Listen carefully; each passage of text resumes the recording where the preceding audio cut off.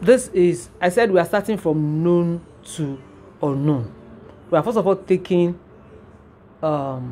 skin analysis, or should I say consolidation analysis, for basic facial procedure, or should I say basic facial therapy, which by now I expect that all of you will have passed that, above 50%. Are we in order? Are we in order? So the first column says what? Put it down on the table. Put your papers down beside the client. Put it down beside the client. Put your papers down beside the client. Okay, I'm using Swanky as a template. So the first sentence says what? Require service. No. Date setting. No. Lani Beauty Institute service record card. Service record card. Explain. That means a record you keep as per each client that comes in for a service. The record you take. I need better definition. Okay. The record you take. Get information about from your clients. Get details about their skin, their health, and the therapist gets to keep it. For follow-up. One lifeline. Service record card. Okay, it's to get information about the client's skin conditions and to know the kind of therapy, the records that you keep that suggests suitable service and product. The records that you take that suggest, that is after analyzing those records, those informations, it will suggest to you the suitable service and product. Should I repeat it, or should you repeat it? Echo it along with me. The service, the record card means the record that you take and save. That suggests to you suitable services and products. You can also tweak it to say suitable therapy and product. I usually refrain from using the word treatment because that is used already in the medical field. So before you start considering yourself as a medical doctor, you can be that well tutored and well trained that your client mistake you. You understand? For a medical doctor, I have customers that call me doctor. But hello, you are not a medical doctor. And you shouldn't even play around that area at all. Am I making sense? So, the reason for your service record card is to enable you collect records and analyze them. Am I making sense? For the purpose of arriving at suitable service and product. That is number one. Okay. Part 2 is for effective follow-up. Am I making sense? So in your analysis, you can say also for effective follow-up. Are we together? Okay. Card number suggests the number of paper or the number of card that you are using. Again, it depends on the spa. Card number and also be the card number issued for the location of this customer's service record card. Am I making sense? Okay, we don't use small card here. But when I was training, Auto Steam Figure Clinic in those days, 1982, 1983, we give our clients small card. So that small card indicates it's an indication, or it is for scheduling next therapy. You understand? To schedule next therapy date and also number that customer's card bears for easy accessibility. So, but these days we have softwares. I use Tiger. Yes, I use Tiger. But most hospitals now also they use applications. Various applications are there. So paper, we are doing away, or we can't do away with paper, completely, but we are reducing the use of paper. Space has become very, very expensive. Understood? Okay. Number, which one are you looking at again? Client name. The customer's name. The age. The customer's age. Occupation. Customer's occupation. Student name. Student name. And admission number. An admission number. Why is this important? You have all taken threat to the skin. You have all taken threat to the skin. So, the place of age. We don't need to start going through all of that again. Age of the client is under which factor?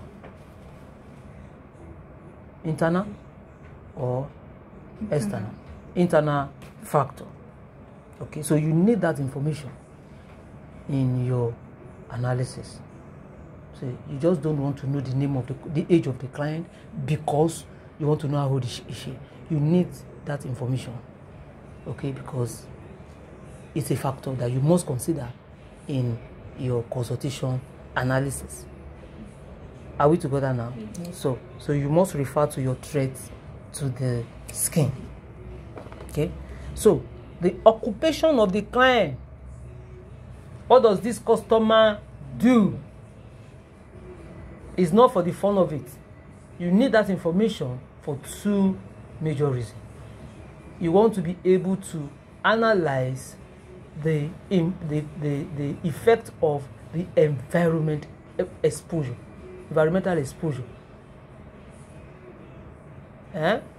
Your threat to the skin. Refer back to your threat to the skin and read external factors. External factor, you will read the effect of water, the effect of pollution. Am I making sense? So we don't need to go through all of that. Go back to your threat to the skin. So your client goes out every day. Your client comes in every day.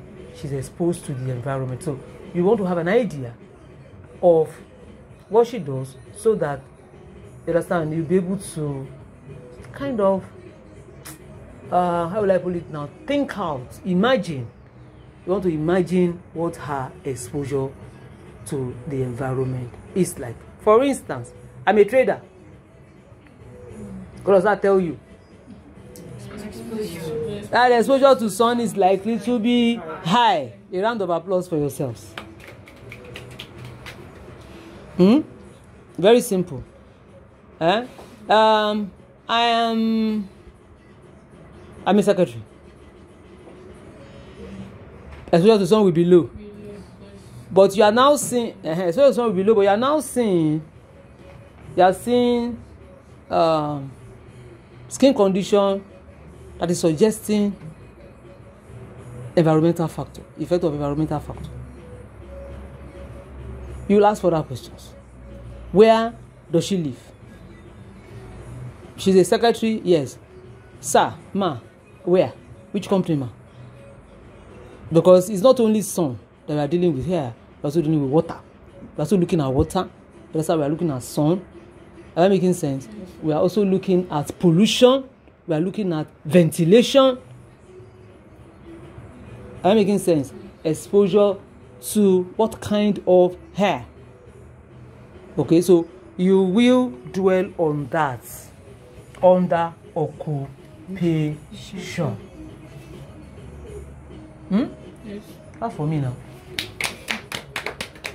So, another very important reason why you need to pay attention to this occupation is cost. You're not going to ask her what her salary is. You're not going to ask her what her salary is. Hello. But you want to have an idea of what this customer can afford. Because it will not be right. It will not be psychologically right for you to recommend or suggest what the client cannot afford.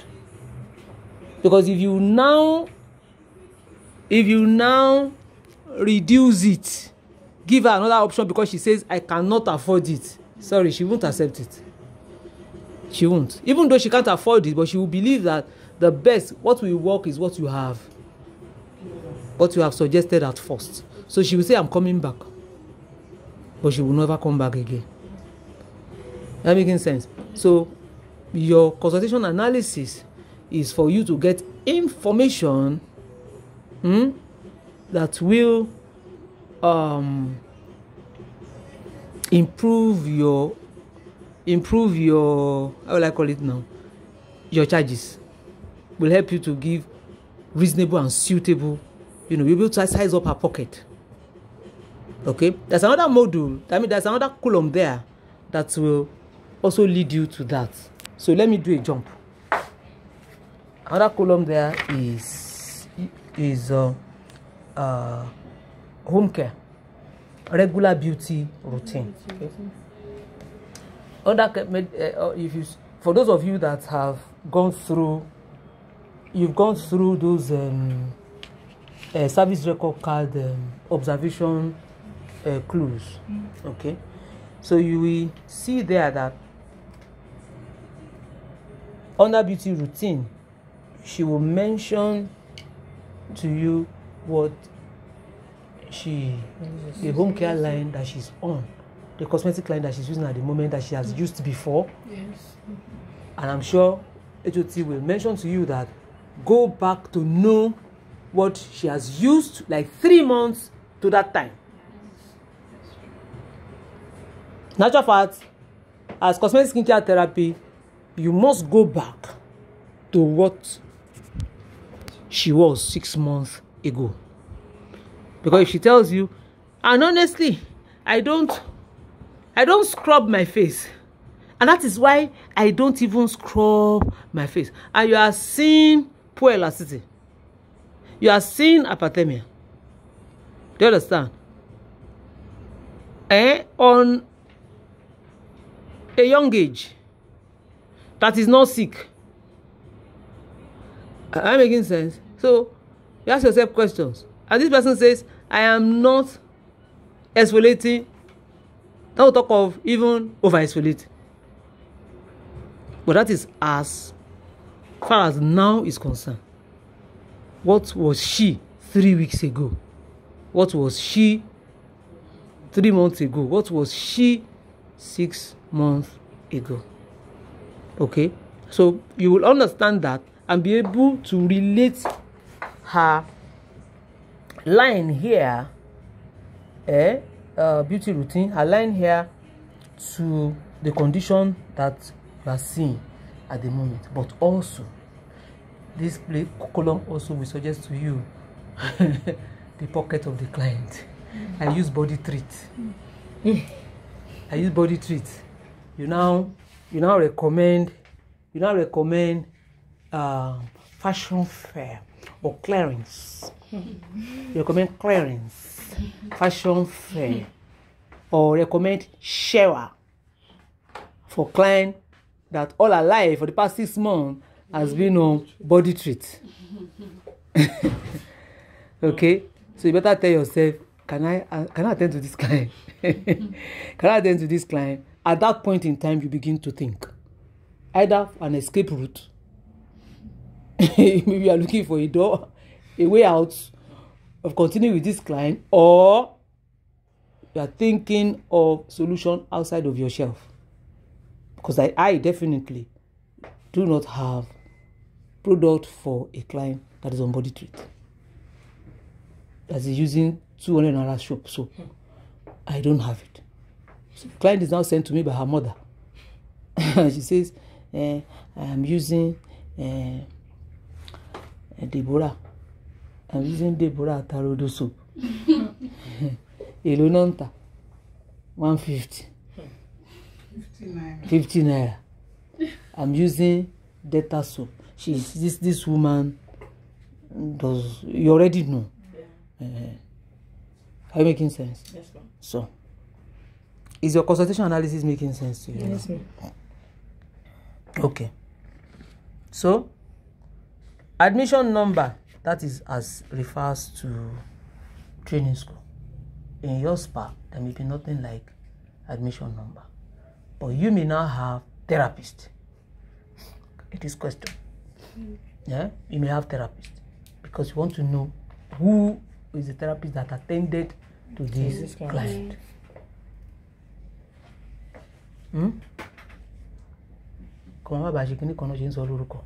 So you have a name. So you open your spa, you have 2 therapists, and the client comes around and says, hello, the product that Titilayo gave me, it has burnt my face. Who attended to her? Nobody uses a knife that is lost to eat food, to cut maize or to cut yam. Yeah. It's already lost. Everybody will say, no, have I seen you before? Okay, but it's a standard on your service record card that the person that attended to this client should append a person on the service record card. Are we together? Yes, sir. Okay, Swanky, move on. Fast. We are moving from known to what? To unknown.